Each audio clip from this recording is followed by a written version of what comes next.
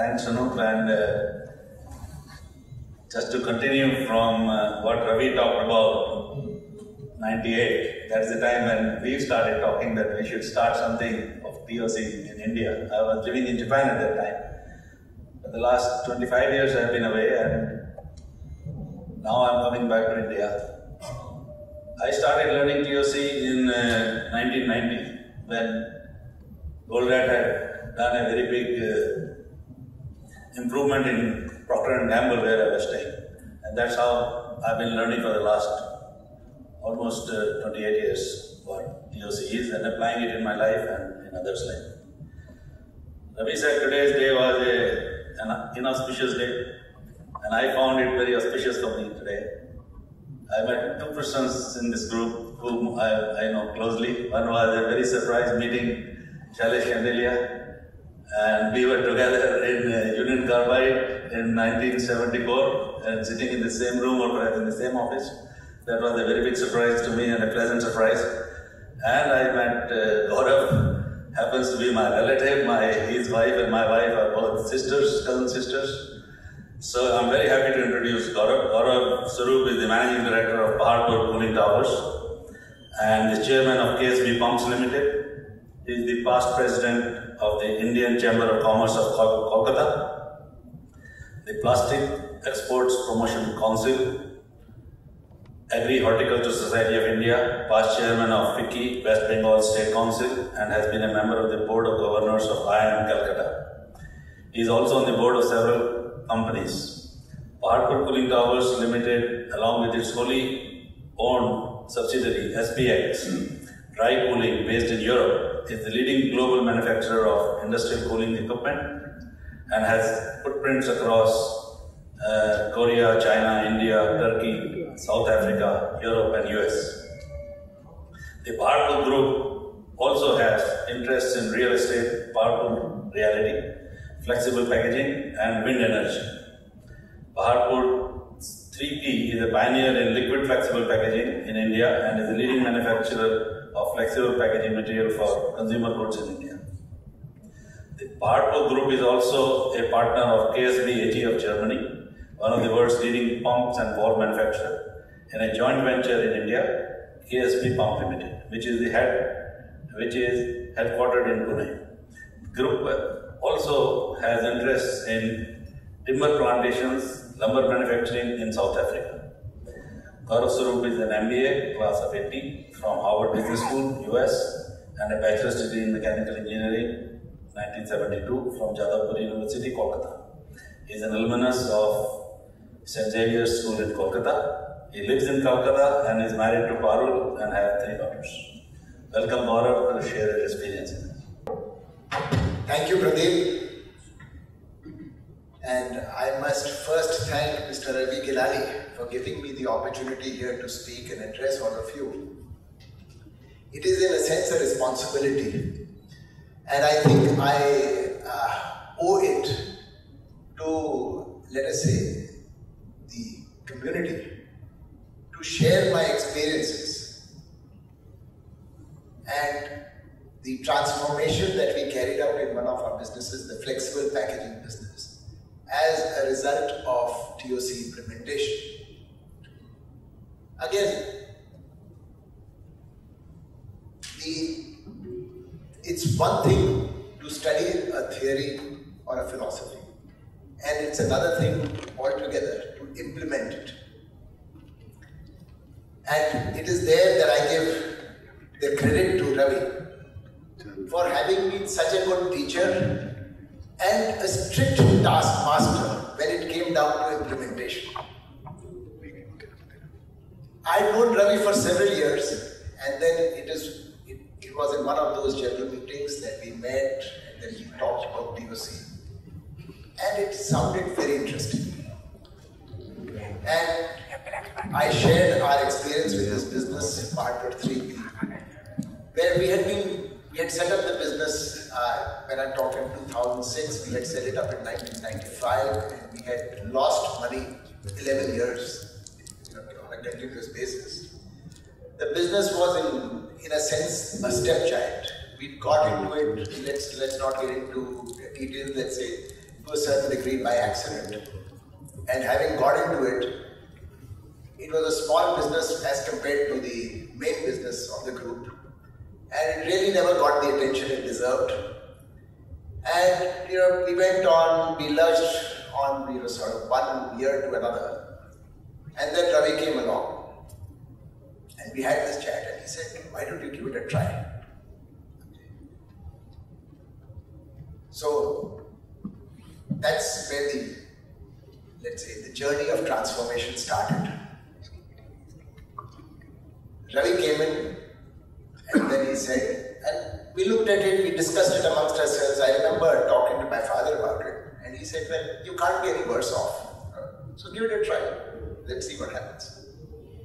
And then Ravi came in and then he made certain demands. And one of the demands was, he said, you will give me in the initial stages for the first 3 or 4 months, 2 days every month. And he was very demanding.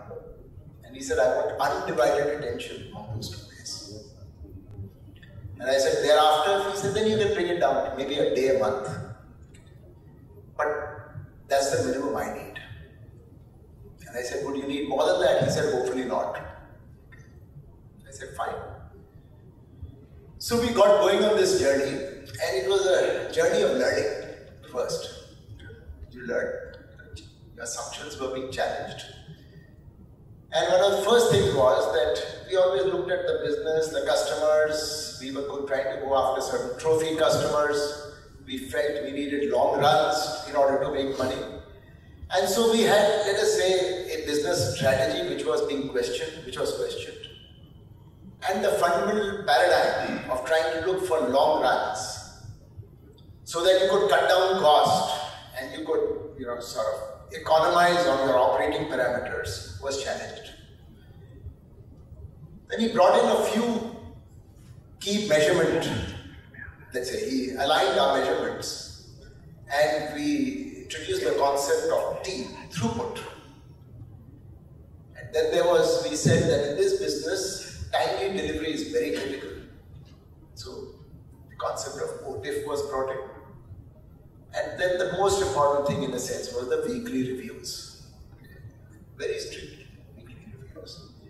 And I would say that the discipline which was imparted in that little management group which we had was very, I would say, painful in the initial stages. Right from, let's say, when we had a review meeting, if it was supposed to start at 9, it had to start at 9, not at 9:01. Everybody had to be there. And this is where I give Ravi the credit. He stood there with a stick and made sure everybody did what they were supposed to do. And everything else would have been on paper. It was not one of those experiences where we just went, attended classes and, sort of said that yes, this is something which we should do, but this is something which we actually got down to doing.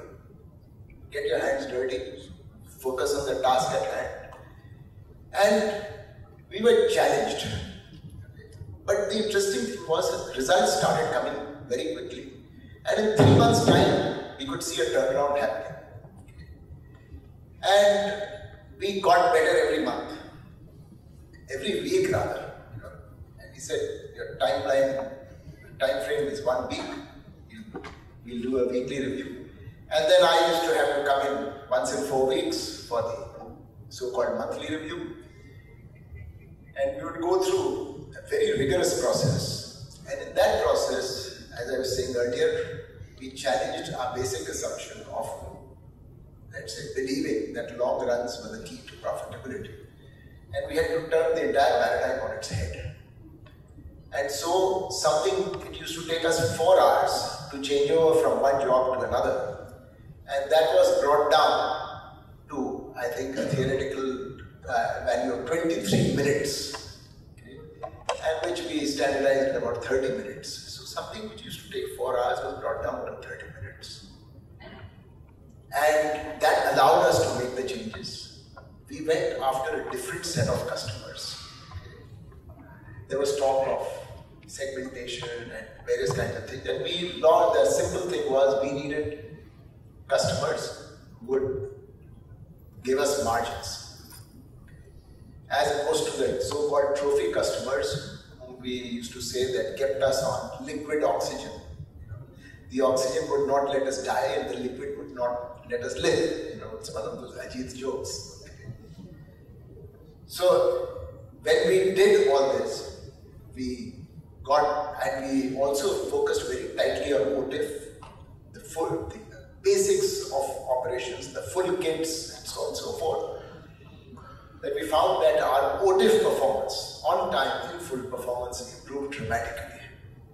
And I am very happy to say here that over the last 11 years or so, or 12 years, this is something which we've been able to sustain. And today we have OTIFs of over 90%, and that we consistently so. And it is something which I would say is it's a leading parameter for us, and we stand out in the industry because of, let's say, a high OTIF that we can achieve and promise to our customers. Along the way, we also focused on inventories. We were able to bring down inventories very significantly as a result of certain tools such as the DBM and so on that was introduced. And we could see that we got operating efficiencies as well. The weekly reviews continue and they've been institutionalized. And we've seen great benefits coming out as a result of those weekly reviews. The measurements, we came down to a set of simple metrics, the T, the OTIF and a few others. And as a result of that, we've been able to, as is said, measurements drive behavior. Our behavior has been influenced as a result of those measurement metrics that we put in. And so we've come a long way. And I would say that it makes us believers. Even recently, just about 2 weeks ago, in one of our plants in Baroda, not in the packaging business, but in our cooling tower business, somebody said, I want to outsource certain things because I don't have capacity in the machine. So the first thing I did was, I said, have you read the goal? He said, no. So I asked the librarian to issue a copy of the goal to him. And I said, we'll talk next on this subject after you read this book. So just day before yesterday, I passed him in the corridor and he said, we need to talk about it. I said, have you read the goal? He said, yes. He said, now we are really focusing on, we are implementing the lessons that are espoused in the goal, and we are working 24/7, the constraint, we are exploiting the constraint and so on and so forth. So I said, okay, he's on track. And we'll have the discussion. So I would say the theory of constraints is a very, very powerful theory. And it can transform a business as it transformed our business. And I am a firm believer in the benefits that it can bring to any business. As I said, it need not be restricted to a manufacturing business alone, but it can bring about a transformation in several other types of businesses. You are a great example of what it has done for you in the insurance business. And then of course the question comes in, what next? We've seen 11 years of progress, and then the question comes in, what next? And this is again something which we are going through in terms of brainstorming, challenging ourselves, what is it that we can do, what is it that we should do, what is it that we should not do. And in one thing which I think I learned from Ravi, that don't chase the top line unnecessarily. Reality is cash.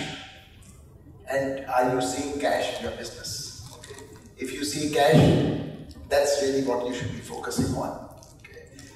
And therefore, when we see more and more cash, that's the only time when you realize that you are actually making more and more money. Because more and more money does not necessarily mean more and more money unless you see the cash. Otherwise, you're chasing a top line, and that could be an illusion that you're chasing because you're not necessarily making money. So these are some of the lessons that we learned, and we've come a long way, and we hope to continue on our journey. I request Mr. Pradeep Kumar to please hand over a memento for our appreciation.